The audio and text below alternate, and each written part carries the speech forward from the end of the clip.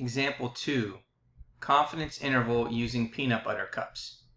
Listed below are weights, grams, of randomly selected Reese's Peanut Butter Cups miniatures. They are from a package of 38 cups, and the package label states that the total weight is 12 ounces or 340.2 grams. If the 38 cups have a total weight of 340.2 grams, then the cups should have a mean weight of 340.2 grams divided by 38, which is equal to 8.953 grams. So what we want to be able to do is the following. We want to be able to find the mean of these values here. So we have 1, 2, 3, 4, 5, 6. Okay. So we want to find the point estimate. So what we can do is we can go into StatCrunch, and what we can do is just put in our values. So we'll just call these Reese's, and then put in each value, 8.639, and then 8.689, 8.548, 8.980, 8.936, and 9.042. Okay, now what we want to do is we want to be able to find the mean of that. So in order to find the mean of those values, we're going to go to Stat, we're going to go to Summary Stats, and then select Columns. We're going to select Reese's, and then we want to find the mean of that, and then we're going to select Compute. So there is our mean.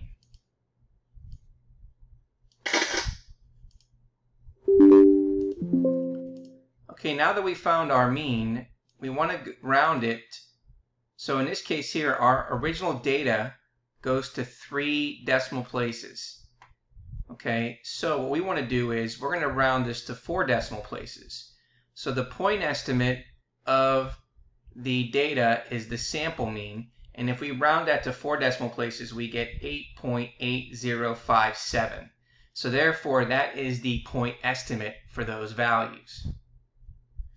Okay, now that we have that, in Part B, we want to use the listed sample data to construct a 95% confidence interval estimate of the mean weight of Reese's Peanut Butter Cup miniatures. Based on the preceding results, does it seem that the packages are being filled so that the total package weight is 340.2 grams as indicated by the label? Well, the first thing we need to do is do the requirement check. Well, first, the sample is a simple random sample. And number 2, because the sample size is n equals 6, the requirement that the population is normally distributed or the sample size is greater than 30 can be satisfied only if the sample data appear to be from a normally distributed population. So we need to investigate the normality. Okay, so what we need to do is find the QQ plot. So let's go back to StatCrunch. Okay, now we're going to go ahead and go to Graph and then select QQ plot. We're going to select the column for Reese's. And then we're going to go ahead and then select Compute. We can put in the horizontal and vertical lines. And then let's select Compute. So there is our QQ plot. So if we look at the QQ plot, we can see that the line here gives us a pretty good approximation. So looking at this graph, we can see that there is a line that kind of can go through those points and nothing seems to be farther away. So in 3, that normal quantile plot, the points appear to fit a straight line pattern, so the sample data appear to be from a normally distributed population. So the second requirement is satisfied. Now in step 1, we want to be able to find the critical value. So in order to find the critical value, we need to go back and say, okay, well in Part B, I want us to construct a 95% confidence interval. Since it's 95% confidence interval, the first thing is that we need to find alpha. and alpha is equal to 1 minus 95% as a decimal, which is 0.95. And that equals 0.05. And then in step 2, we need to take that alpha and then divide it by 2. So if we take 0.05 and then divide that by 2, that gives us the area of 0.025. Okay, so that means that when we're looking at the bell curve, we want to find the critical value that's on the right-hand side. Again, this is the t-scale. We want to find out what is this critical value here. Okay, so we're looking for that critical value. So let's go ahead and shade that area. Okay, now if we are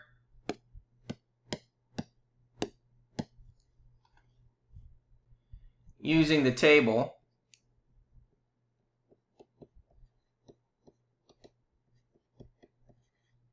okay, we first need to know the degrees of freedom. And so the degrees of freedom is taking n and then subtracting 1. And we know that the sample size is 6. So if we subtract 1, then that's going to equal 5. Okay, now we know that the area here in one tail is 0.025. Now, if the area was in both tails, you would add them together to get 0.05. So let me go ahead and just show you here. So this value here, 0.05, represents the area in two tails.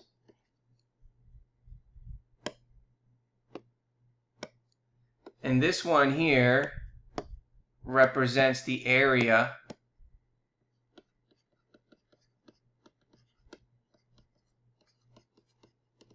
in one tail. So if we were using the table, we would need to make sure that we know that. So let's go to the table here. Okay, and then we're looking for the area in one tail, which is 0.025, which is the same thing as the area in two tails, which is 0.05. And our degrees of freedom is 5. So if we come over here, we're going to see that we get the critical T value to be 2.571. So we get 2.571. So because we know that the area and the one tail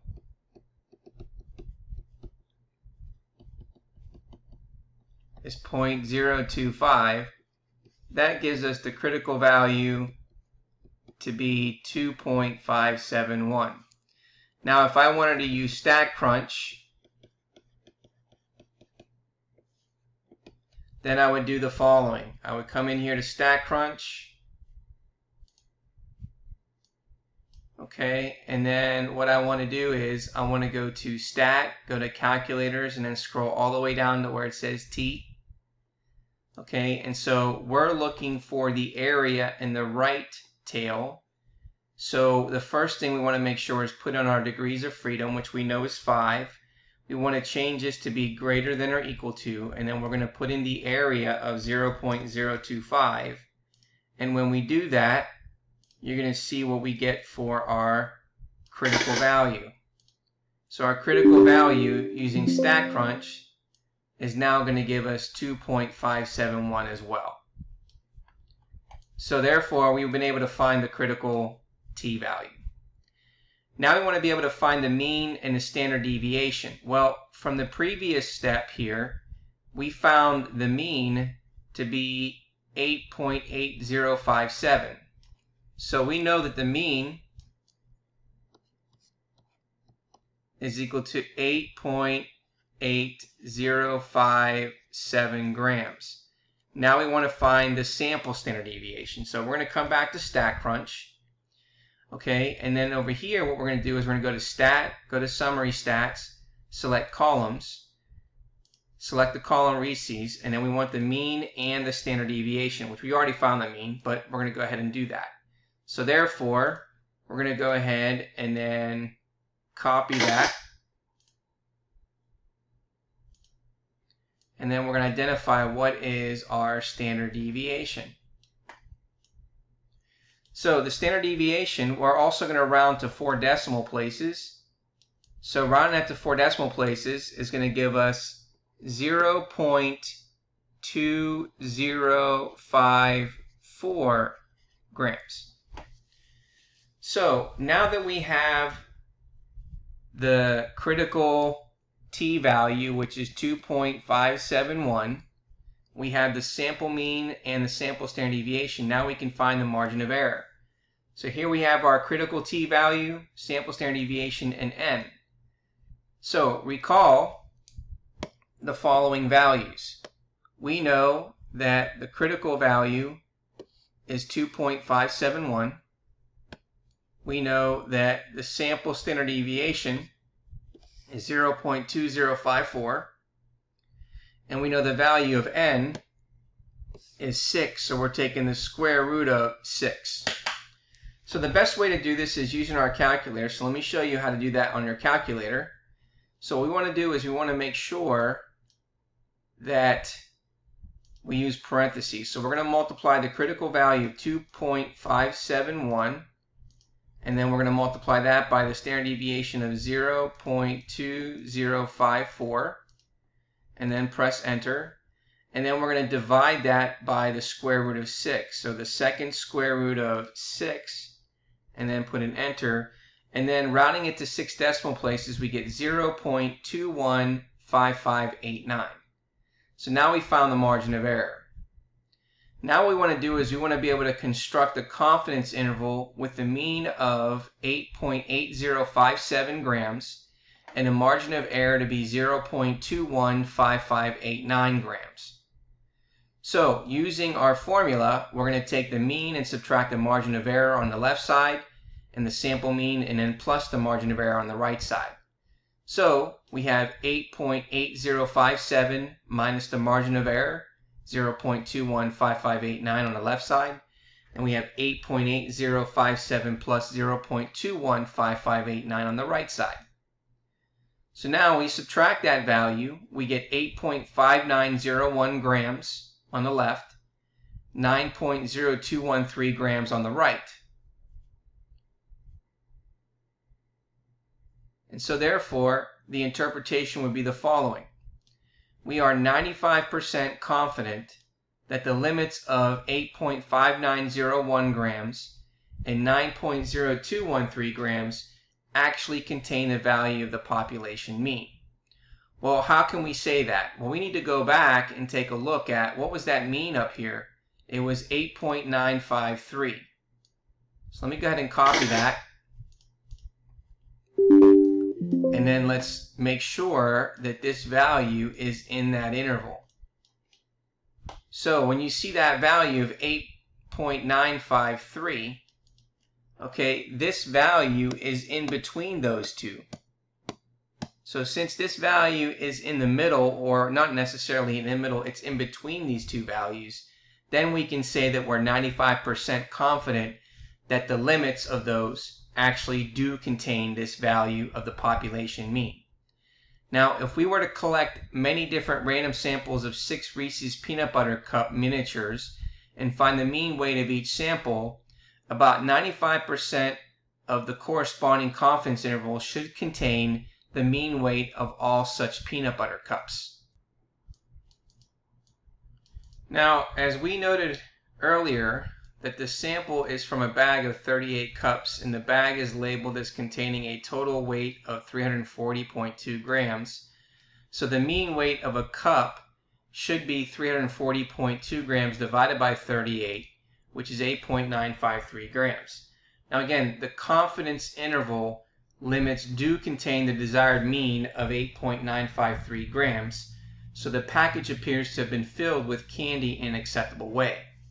Now, another way it would have been better to obtain a simple random sample of 6 Reese's miniature peanut butter cups from 6 different bags from different regions of the country.